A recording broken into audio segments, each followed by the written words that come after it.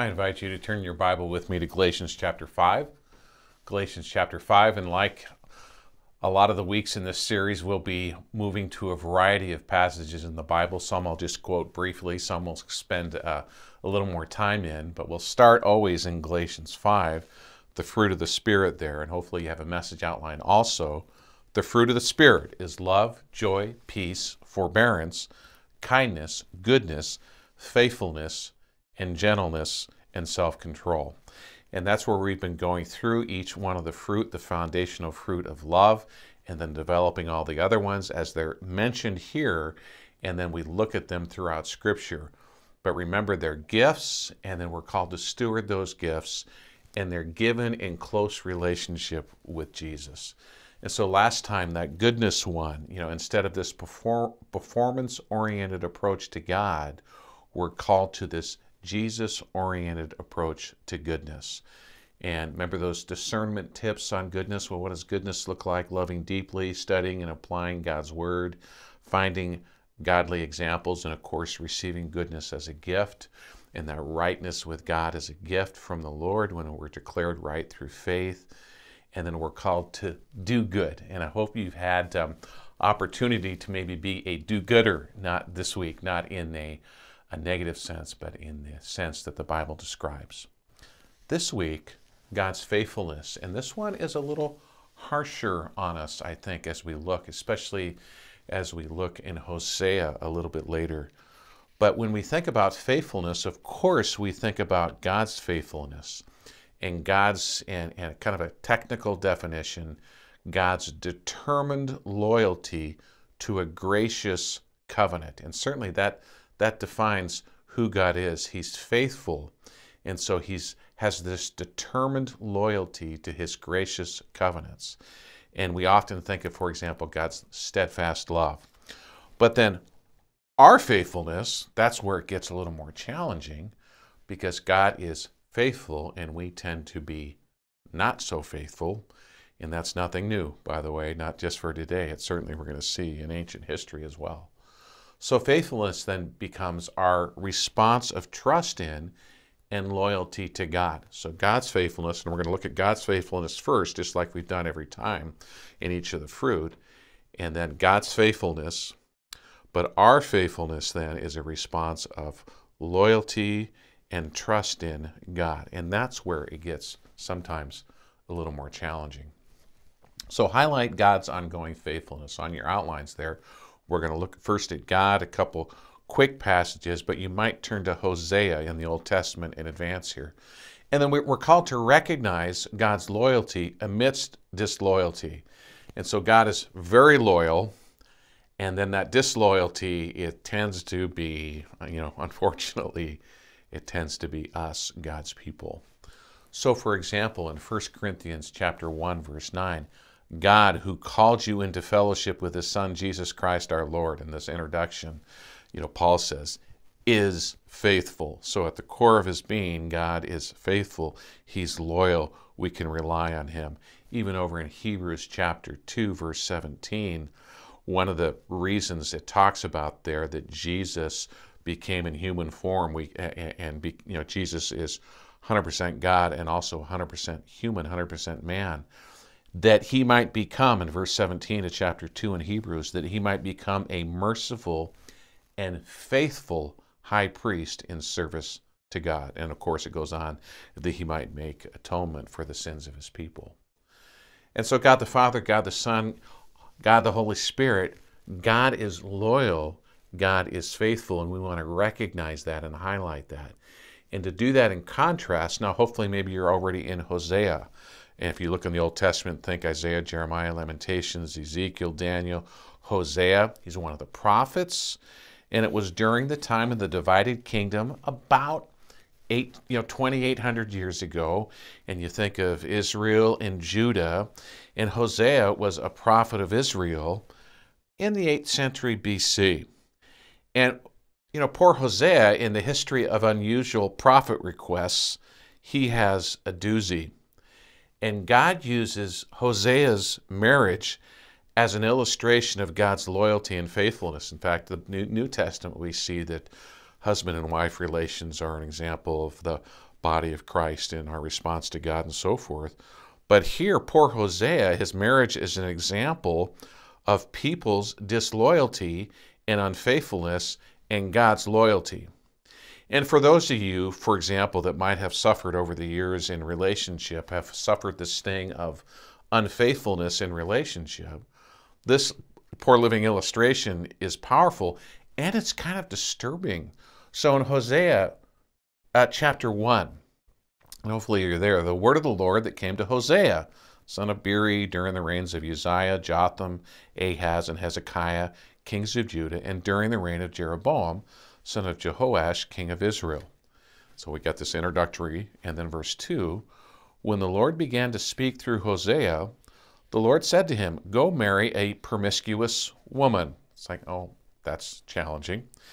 And have children with her, for like an adulterous wife, this land is guilty of unfaithfulness to the Lord. So then he went out, and we see here that he married Gomer, and they began having children. Okay, so that's a tough request, and sometimes God gives tough requests to his people and really to prophets here. And this marital unfaithfulness, God is going to use as a living example, and I think also to help Hosea understand and be able to write and proclaim the word of the Lord very dramatically and emotionally and powerfully. God uses this very challenging marital situation as an illustration of our unfaithfulness. So and in this case, you say, well, man, it's a hard rap for this lady, Gomer. Are ladies always the ones that are unfaithful in the Bible? No, that's not how it works. But in this case, we see Hosea is the example where God is faithful and Gomer is unfaithful. And so we see this spelled out, and it's really a living illustration, and sometimes God allows those kind of things. And here we see it spelled out explicitly, where God says you're going to be in a relationship that's an adulterous relationship, and it's going to be a living illustration that God is faithful and his people tend not to be. And so we recognize God's loyalty amidst disloyalty. And as you scan, and maybe you're doing that already, as you're scanning through chapters 1 and 2 there, we see it's hard times. They have children, and they're given special names that signify the fact that, and we see that it's not just about Hosea's relationship with his wife, but it's an illustration of our disloyalty, God's people's disloyalty. And there's some punishment things starting in chapter 2. And we follow this story, and it's kind of disturbing, and it's like we think about, wow, adultery is one of those things that's so horrible in our minds, and yet then we often don't think about spiritual adultery in relationship with the Lord. It's just too vivid of an image, but that's the image that's used here. God's loyal, God's faithful. We tend to be unfaithful. And so you see this whole story spelled out in chapters 1 and 2. And so by the time you get to verse 19 of chapter 2, we're looking for some hope. And this highlights God's faithfulness in the midst of our unfaithfulness. And God says this, I will betroth you to me forever. I will betroth you in righteousness and justice, in love and compassion. I will betroth you in faithfulness, and you will acknowledge the Lord. In that day I will respond, declares the Lord. So we're looking ahead, even in future to us, until when Christ returns at the second coming. I will respond to the skies, and they will respond to the earth, and the earth will respond to the grain, the new wine, and the olive oil, and they will respond to Jezreel. I will plant her for myself in the land. I will show my love to the one I called not my loved one. I will say to those people, not my people, you are my people. And they will say, you are my God. And see, God says, I will be faithful no matter what, even in the midst of his people's unfaithfulness. And he is our God, and he is so kindly and lovingly faithful. So we're called to highlight then God's ongoing faithfulness. Recognize that God is loyal amidst our, at times, right, disloyalty. And so then we're called to praise God's, and another way of saying loyalty and faithfulness is God is dependable. We can praise God's dependability. We can rely on God, right? He's dependable. That's not a phrase we often use about God, but it makes sense. If we're faithful and we're loyal, we're dependable. You ever asked a not dependable person to do something and you're wondering, well, I wonder if it's actually going to happen, right? That happens a lot in husband-wife relationships.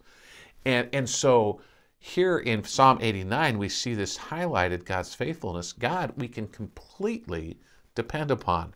So the psalmist writes in Psalm 89, I will sing of the Lord's great love forever. With my mouth I will make your faithfulness known through all generations. Verse 2, I will declare that your love stands firm forever, that you established your faithfulness in heaven itself. Down in verse 5, the heavens praise your wonders, O Lord, your faithfulness too in the assembly of the holy ones. For who in the skies can compare with the Lord? And then all the way down in verse 8, who, O Lord God Almighty, who is like you? You are mighty, O Lord, and your faithfulness surrounds you.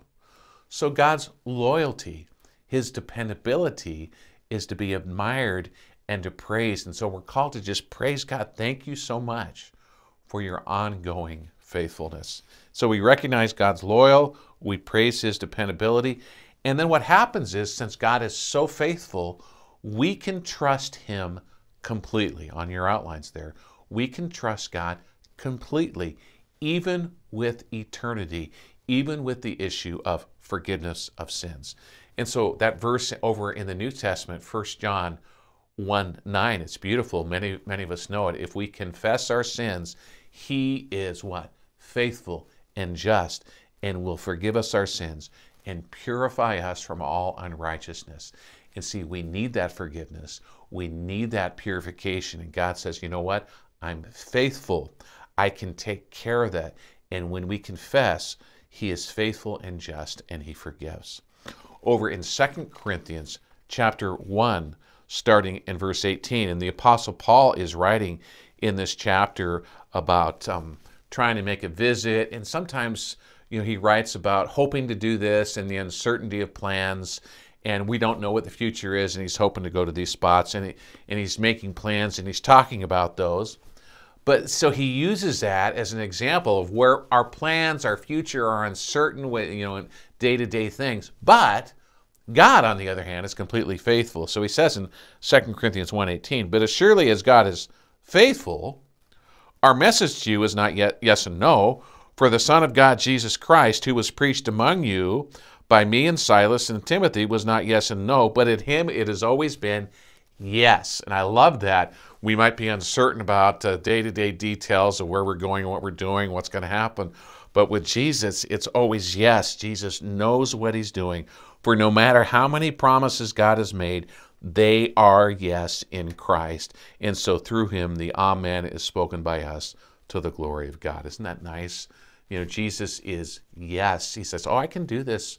I'm loyal. I'm reliable. I know what I'm doing. You can trust in me completely. And we might not understand everything that's going on and all the details, but trust in me. And with God, faithfulness is tied to his loyal love.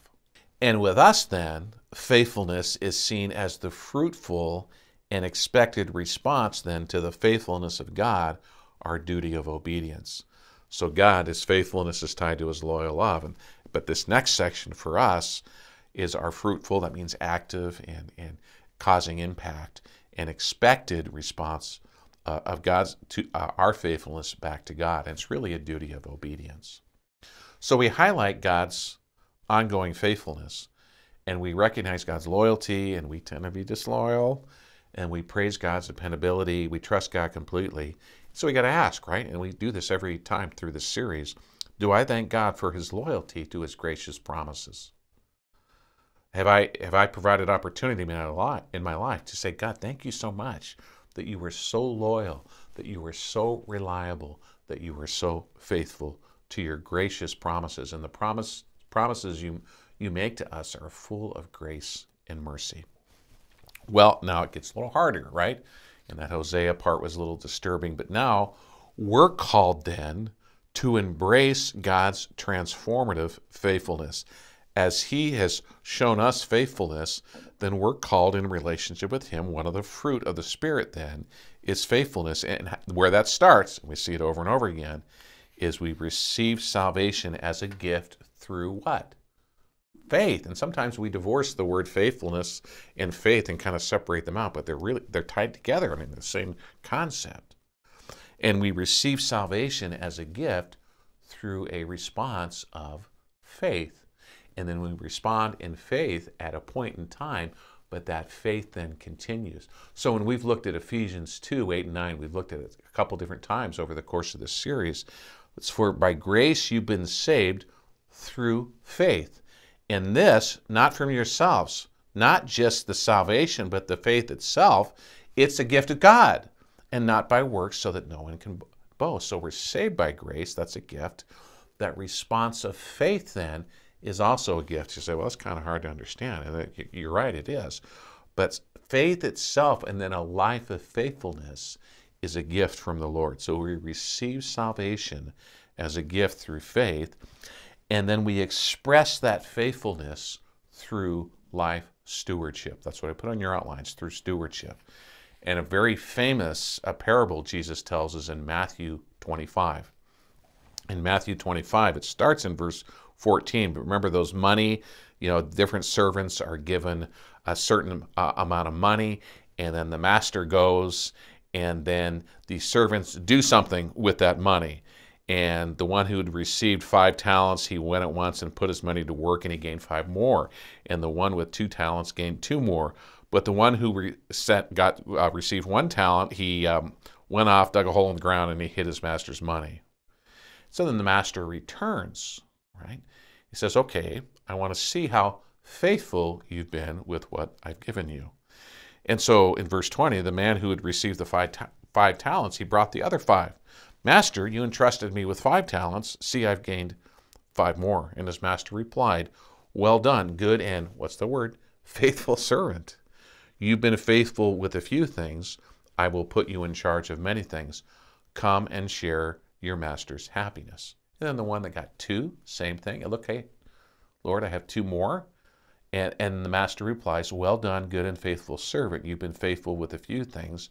I will put you in charge of many things. Come and share your master's happiness. And boy, this sounds wonderful. So we're to express faithfulness in our life. We respond in faith, and then we express that faithfulness through stewardship. Well, that got 1 talent, he went and hid it.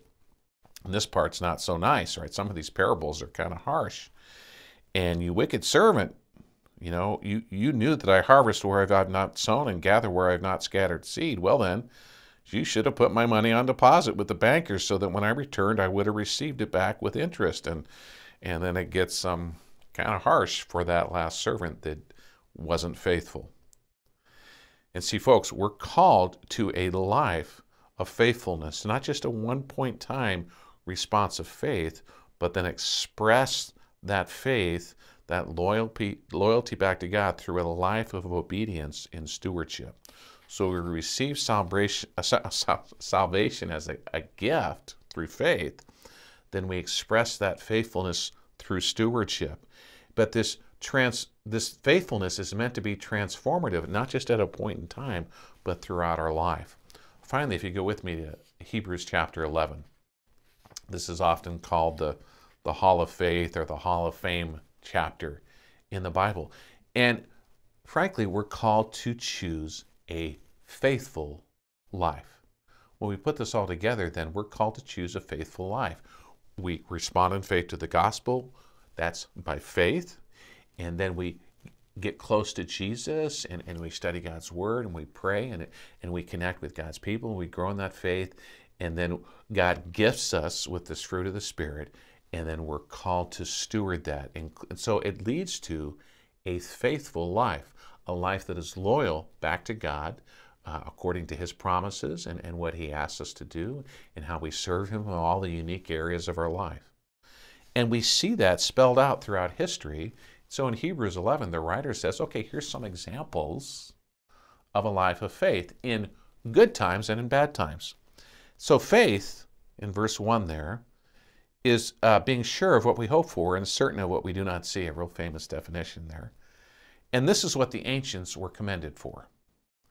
And so by faith, we understand that the universe was formed at God's command, so that what is seen was not made out of what was visible. By faith, Abel offered God a better sacrifice than Cain did. By faith, he was commended as a righteous man when God spoke well of his offerings. And by faith, he still speaks even though he's dead. By faith, Enoch was taken from this life so that he did not experience death. He could not be found because God had taken him away. And it goes on and describes that in verse 6. And without faith, it is impossible to please God, because anyone who comes to him must believe that he exists and that he rewards those who earnestly seek him. So verse 7, by faith Noah. Verse 8, by faith Abraham. Verse 11, by faith Abraham once again. And then in verse 13, all these people were still living by faith when they died. See, it's this ongoing process. Respond in faith to the gospel and then live a life that is faithful. They did not receive the things promised. They only saw them and welcomed them from a distance. And they admitted that they were aliens and strangers on earth. People who say such things show that they are looking for a country of their own. If they'd been thinking of the country they'd left, they would have had opportunity to return. Instead, they were longing for a better country, a heavenly one. Therefore, God is not ashamed to be called their God, for he has prepared a city for them. And it talks once again about Abraham, talks about Isaac and Jacob and Joseph and Moses, and goes on and on. And then in verse 32, what more shall I say? You know, it's like he's run out of things to write.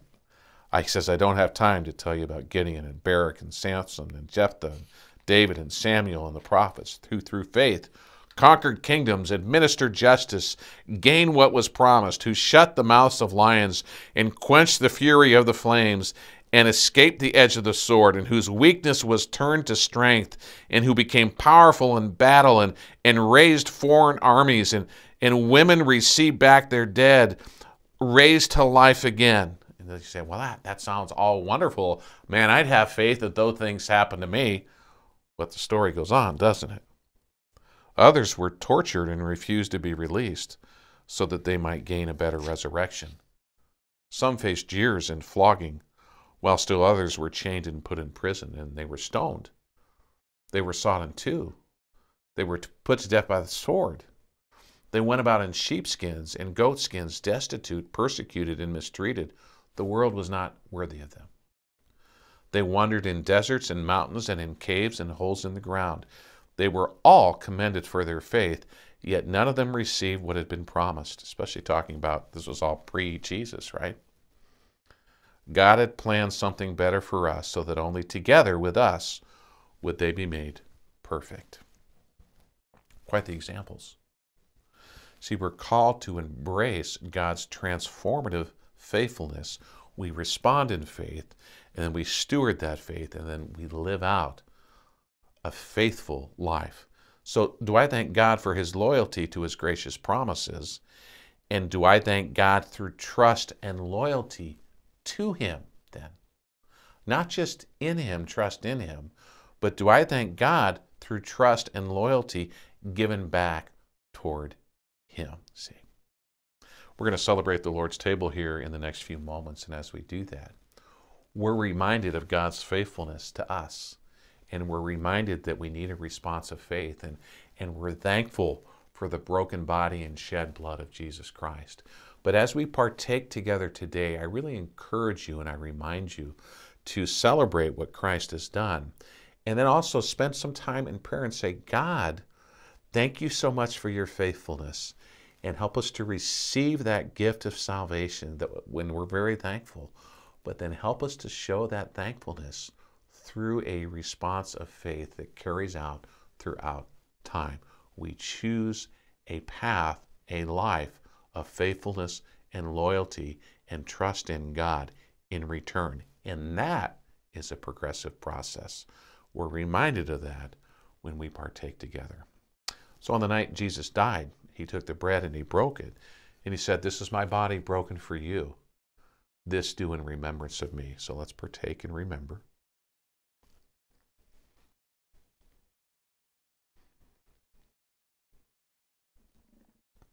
He also took the cup of redemption, and he said, "This is the new covenant in my blood.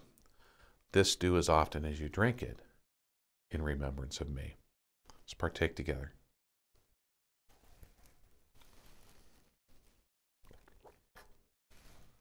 Will you pray with me, please? Father, we thank you for your loving loyalty. You are so gracious in your promises. We thank you for your loyalty, your reliability, your dependability. Thank you that you promise, and you promise in gracious and kind ways. And then, God, help us to thank you also through trust in and loyalty back to you, to a life that is a good stewardship of the opportunity and time and situation and all the things that you give us. May we reflect our thanks by being loyal back to you. And we understand that that loyalty is hard for us, and faithfulness is hard for us. And sometimes we are like an adulterous spouse. It's hard to even say that, Lord, yet that's us.